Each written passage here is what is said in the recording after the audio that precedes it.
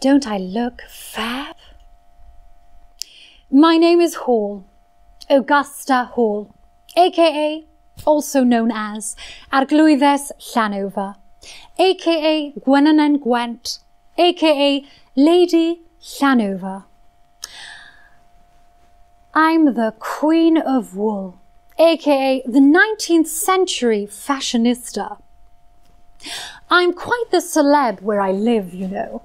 Forget Chanel, Calvin Klein, Nike and Primani, because Llanover of Wales is what you need. I made this costume and it is brand new. My latest design, but I'll explain more later on. I've lived in Llanover all my life, ever since my mother and father moved here after they made their fortune. I lived in a grand house, very much like a doll's house, with red bricks and big windows and 14 bedrooms. I had a very good upbringing back in 1802. Some would say I'm posh. Well, I was given an education, love from my family, food in my belly, which is more than most children had in those days. I learnt about the world. I came to like cooking. And do you like Welsh rarebit? It's the best cheese on toast. And bara brith with a little Welsh butter. Do you like bara brith? Oh, those were my specialities, but not together, of course, no. I came to like painting, and you can see some of my paintings later on. And I learned French. À quelle joie de vivre. It means the pleasure of life. Do you know what else used to give me so much pleasure? Learning the Welsh language, the language of Llanover, the language of my country. I used to speak to my father's tenants about the future of the Welsh language, and that's when I felt an awakening. Less and less people saw the purpose for the language, and so I had to learn the language. I had to be part of it, and I learnt it in no time. Isn't it a beautiful language? Oh. In Llanover, I settled with my husband and 3 dear children. May they rest in peace. Hang on. You might know who my husband was. His name was Benjamin Hall, but I called him Ben. He was 6'7", nearly double my size. A good man. A very famous clock and tower in London is named after him. Yes, the Big Ben. Can you believe it? Ben was a very well-respected politician in London.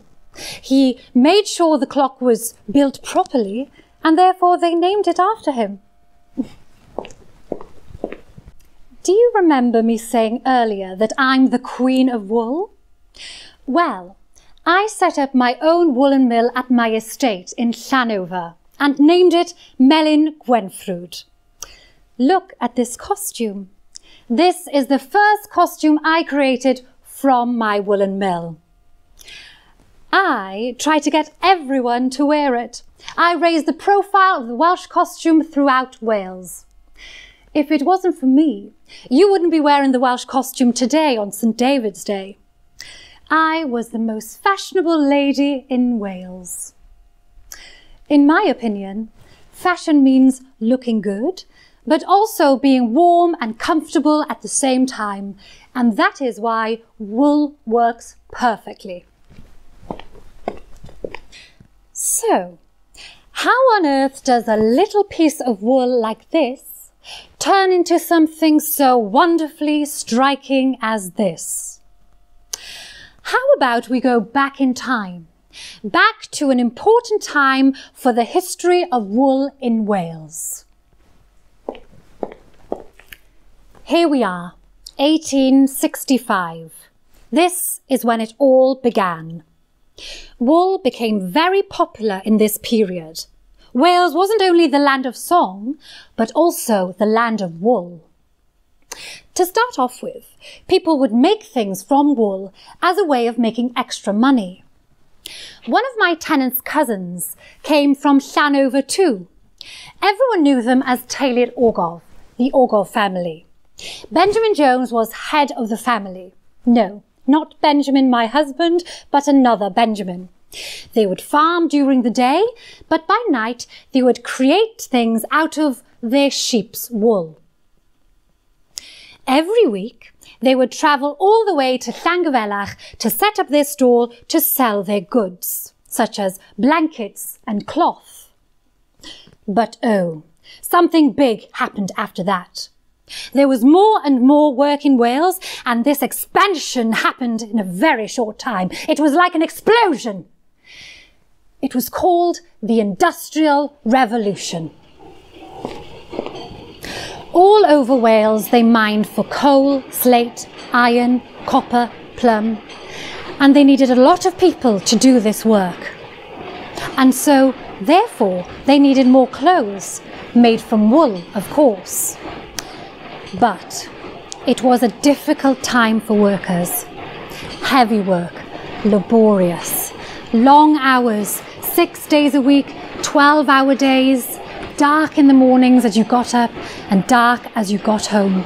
The same thing every day. Some very young children worked in these factories. Dangerous work it was too. They would have to crawl under the weaving machines that would fire from one side to the next, and the children's work would be to pick up the pieces of wool that had fallen on the floor. Indeed, they were punished for speaking or looking out the window. "Thou shalt not speak in this factory." Indeed, worse than that, the masters of the mills lived above them, and they could look down on them. "You, less talking, more working. Faster, faster. You're late. Silence in this factory."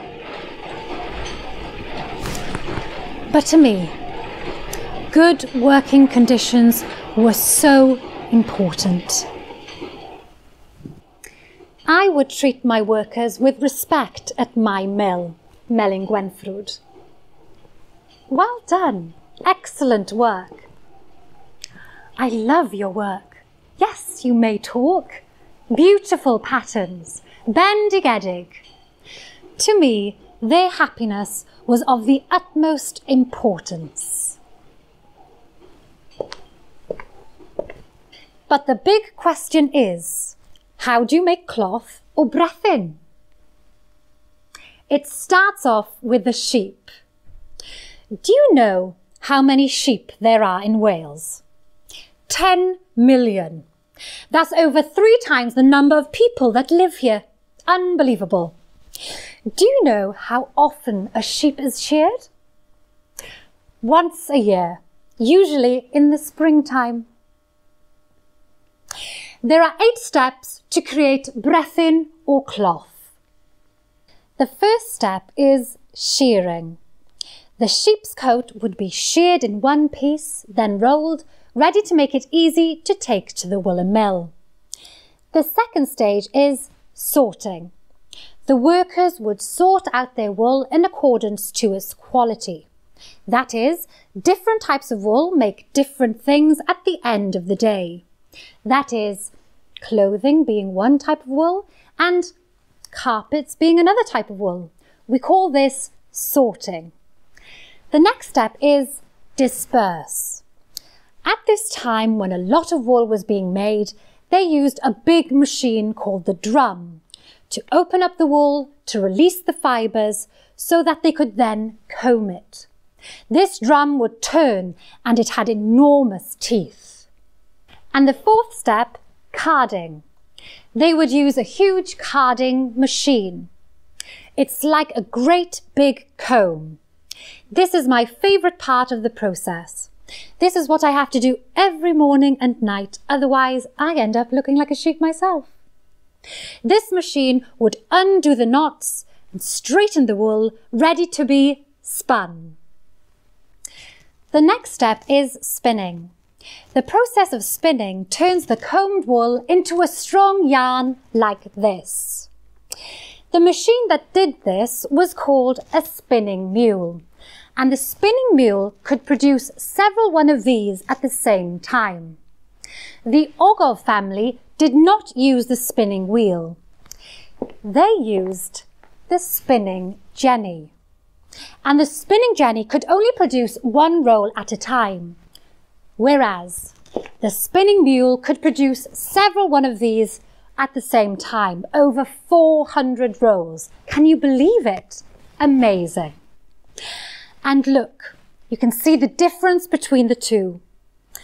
Only one person here, like Benjamin Jones used to do, working on the spinning jenny, and several people here working on the spinning mule.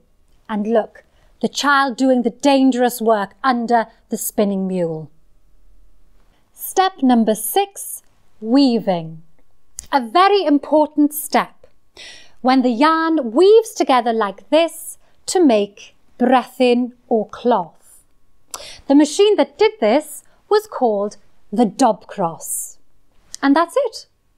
But before you can use it, you must complete stages number 7 and 8. Stage number 7, washing and drying. Shall I tell you a secret? Wee-wee was the best thing to clean wool. Because of this, people would sell their wee-wee onto the woolen mills. Who'd have thought that somebody would make a fortune from going to the toilet? Anyway, moving on to stage number 8, the colouring. If you wanted a brethin that is one colour, like this, you would colour it after the washing and drying process. But if you wanted a patterned cloth, such as this, then you would colour it before the combing process, before it turns into a yarn. And that's it. Why use sheep's wool to make clothing? Yes, it's soft, but there are many more reasons. It keeps you warm in the winter, and yet it keeps you cool and fresh in the summer. What was the big event in 1914? The First World War. But what is the connection between sheep and this war? The men's uniforms were made from wool. Their socks were made from wool also. Conditions in the trenches were very bad for the soldiers, and their feet would sink into the wet marshes. Because of this, they had to change their socks very regularly. Because without these socks, they could catch trench foot. This was the golden era of our woolen mills because there was so much need for uniforms and socks for the soldiers. But after the war ended, there was less demand for clothing, and so they had to close many of the woolen mills. But I'm so happy that people still dress in wool and that the Welsh costume is still so popular in Wales today. It makes me smile.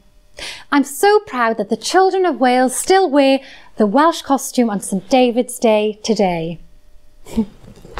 Oh, before I go, I must show you some of my paintings.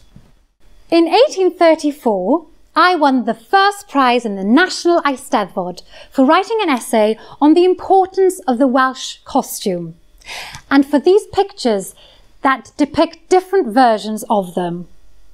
And you know what? You can see these pictures in the National Library of Wales in Aberystwyth. People say that I'm a bit of a Welsh rarebit. Don't forget about me, Augusta Hall, aka Arglwyddes Llanover, aka Gwenynen Gwent, aka Lady Llanover.